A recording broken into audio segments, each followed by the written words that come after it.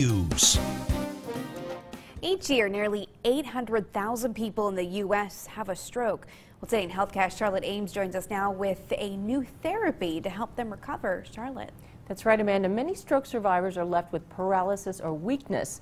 Researchers at Johns Hopkins are working on an unusual new way to help them. David Stevenson says this robotic arm and this game helped him regain movement after a stroke earlier this year left his left side paralyzed. My arm, my leg, I couldn't move at all. I had slurred speech and my face was drooping. David tested the new technology in a study at Johns Hopkins School of Medicine during his recovery. It's just like you're playing a video game, except it's actually helping you.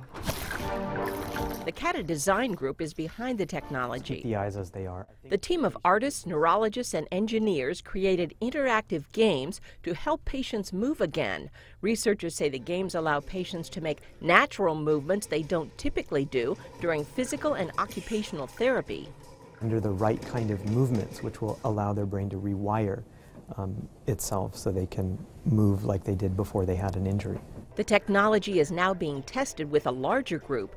David hopes it will help others recover. Most people will be happy where I'm at now, but I still want to be like a completely 100%. And the games are evolving. The group is currently developing a virtual reality game. Now, researchers hope the technology can one day help injured war veterans. Now, it's important to mention that if you get to a hospital within 3 to 4 hours of stroke symptoms, doctors can give you a medicine that may prevent some more serious disability. Amanda?